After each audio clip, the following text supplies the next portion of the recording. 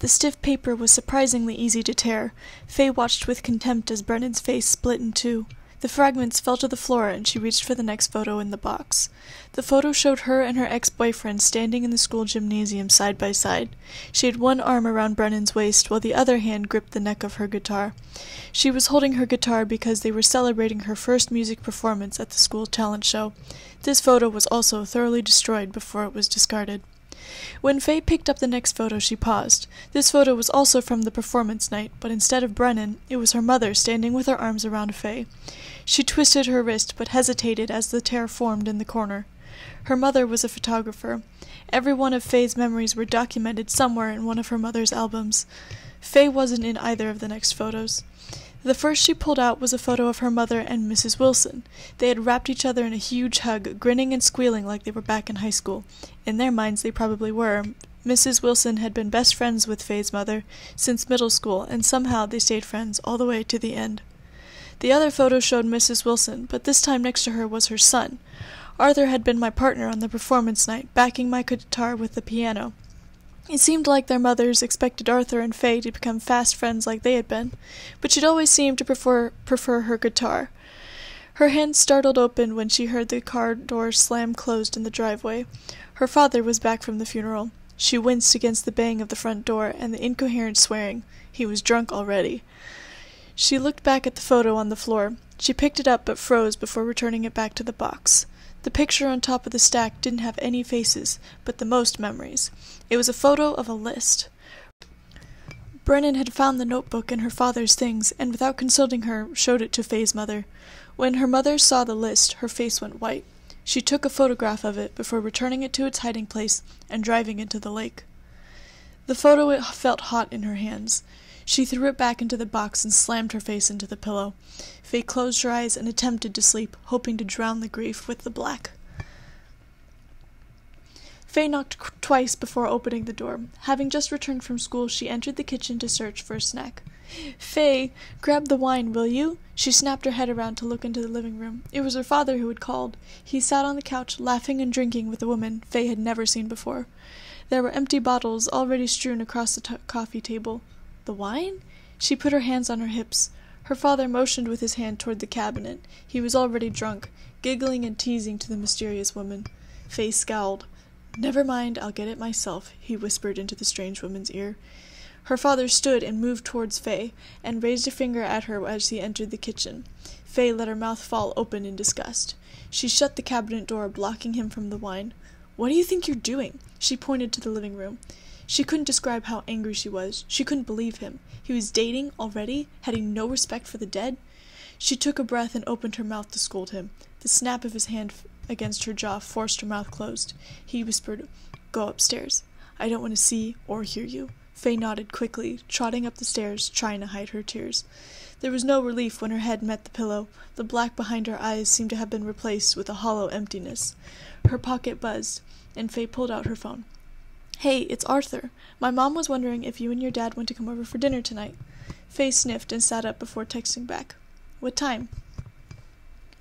Arthur lived in the neighborhood over from hers. The two neighborhoods were connected by a walking trail that wrapped the lake with an offshoot sitting between the neighborhoods. Faye walked the trail slowly. The sun was slowly setting, creating a red hue across the lower half of the sky. The grass crunched under her feet, and she crossed over it.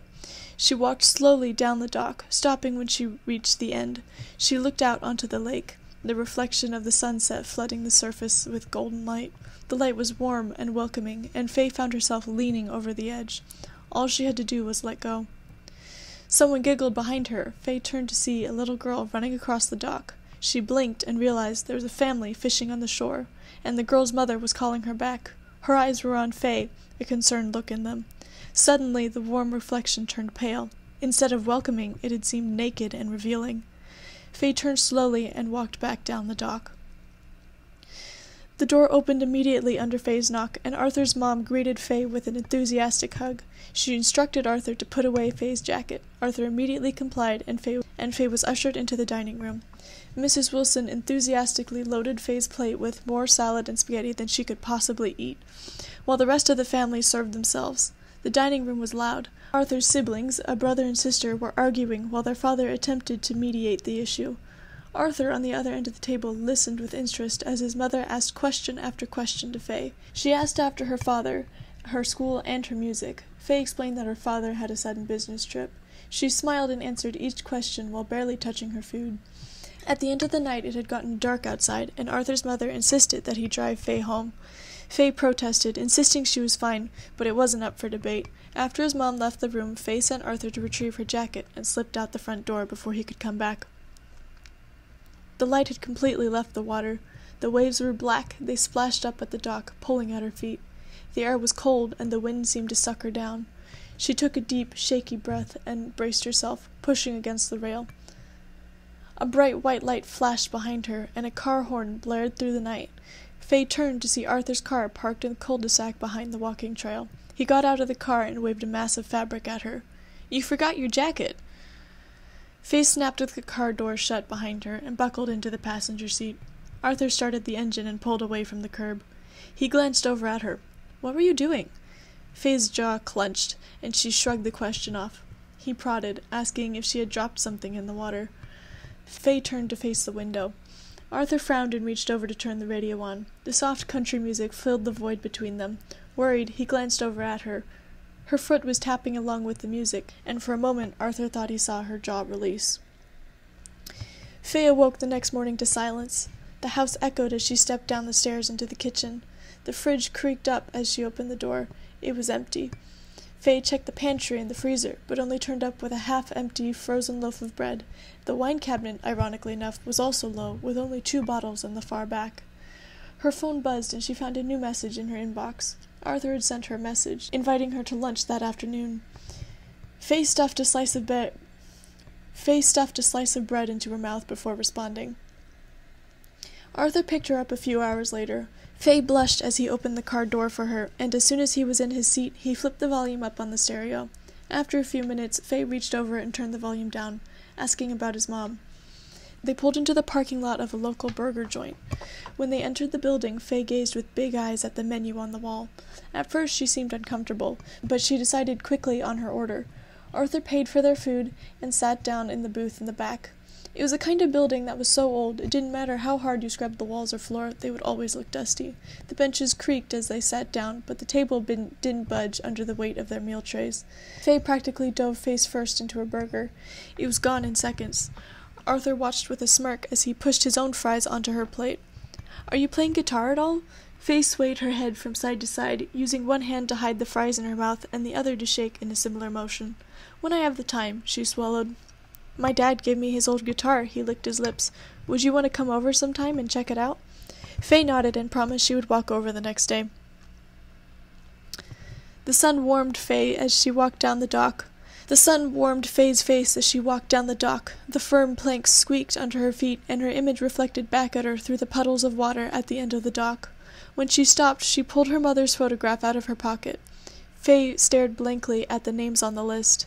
Some of them were short and strange, more like aliases than real names, and then there were some normal names on it, but most of them fell off of the edge of the picture.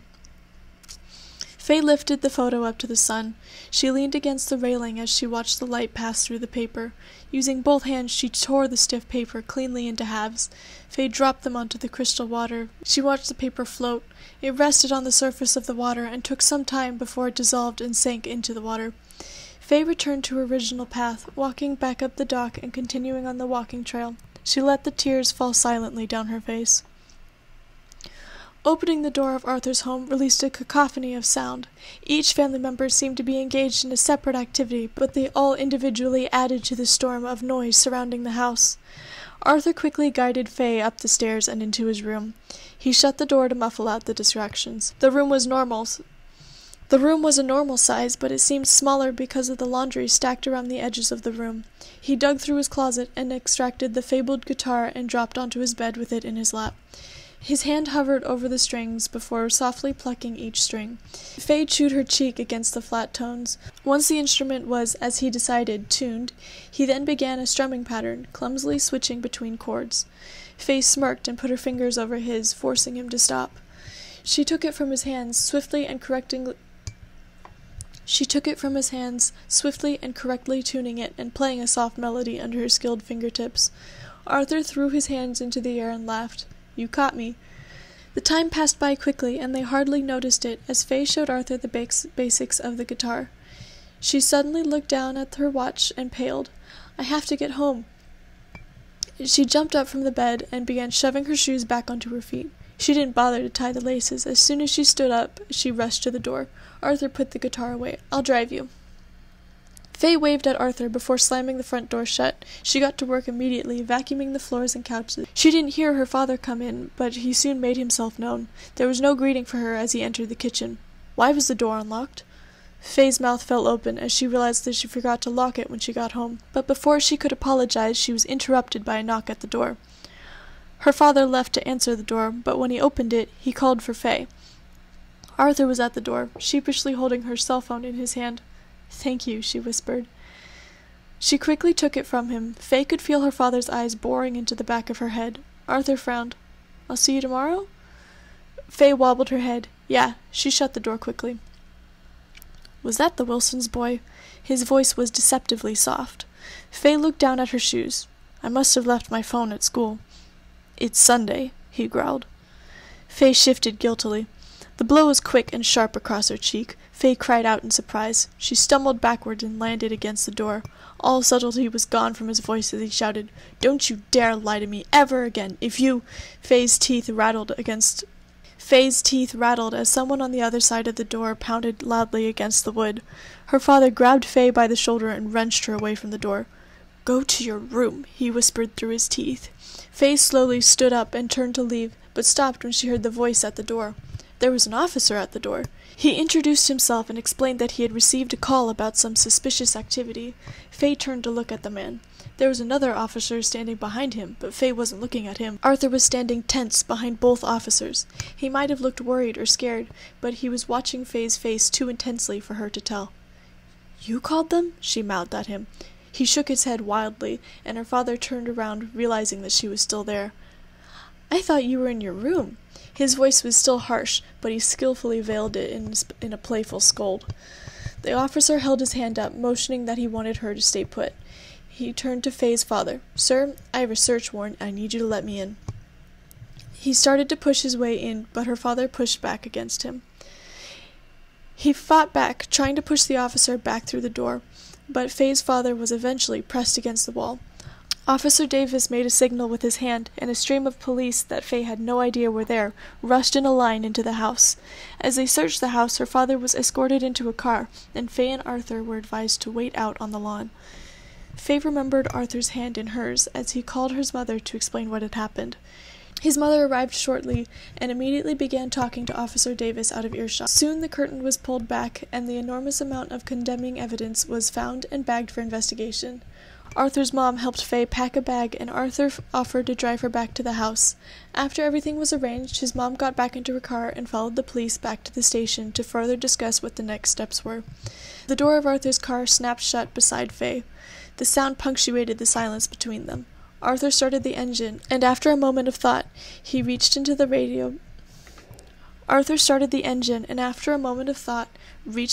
radio too. Before his hand reached the switch, he was interrupted by a sound. The sound was soft, but regardless, it shattered the silence. Arthur looked over at Faye in the passenger seat, crying uncontrollably. His arms were around her in an instant. They sat there for a long moment, with nothing but Faye's sobbing between them.